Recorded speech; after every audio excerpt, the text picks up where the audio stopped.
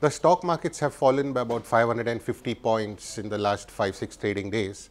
In fact, the Nifty 50 seems to be on a risk-off mode following the coronavirus epidemic that has struck China particularly, as well as it is spreading across the globe. There are about 80,000 cases of coronavirus as of now. So what is likely to be the ramifications of the coronavirus on the Indian markets?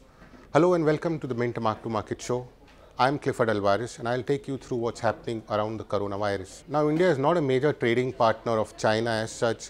We import about 15% of our goods from China while we export about 5% of goods from China. So India is in that sense relatively insulated from the vagaries of economic trade. In fact, there are three areas where the Chinese economy has a major impact on the global economy. First is, of course, profitability of companies.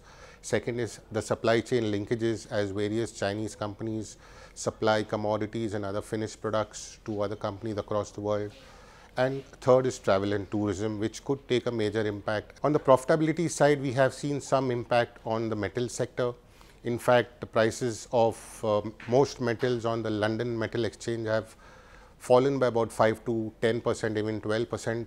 Iron ore prices have also come off. Hot rolled prices have also fallen by about 12% since the beginning of this year. Pharmaceutical companies could also get impacted as India imports a lot of its raw materials, particularly APIs from China. A prolonged shutdown of manufacturing in China will also impact sectors like the automobile sector, where India imports a major chunk of its key components as well as spare parts.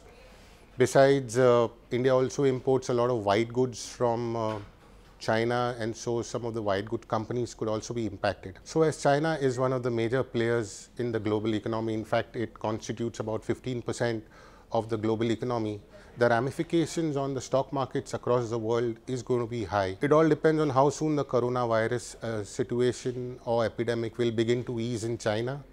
If manufacturing in China resumes quickly, we could see a rebound, but analysts are saying that the rebound is not going to be V-shaped like it was back in when the SARS epidemic had hit.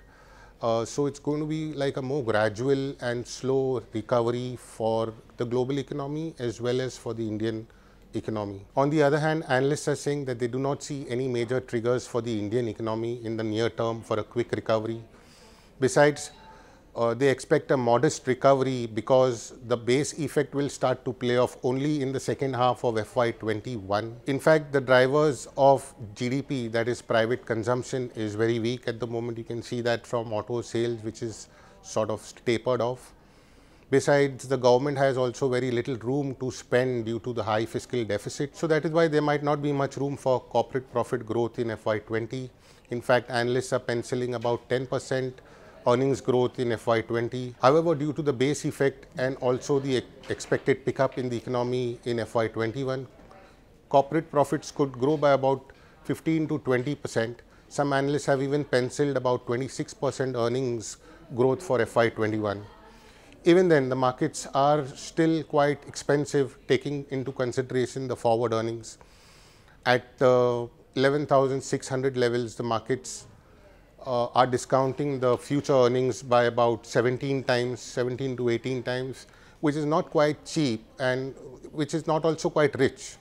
If we take FY21 earnings to come in at about 18% growth over FY20. Also, it remains to be seen how long the risk-off mode continues in the global markets. However, one good thing is that the domestic market is seeing inflows from domestic investors, which is a good sign. It could keep prices from coming off sharply. So till there is a risk-off mode in the global markets, we could see some pressure in the markets. However, the downside may not be too much given domestic support. That's all from me for now. Thank you for watching.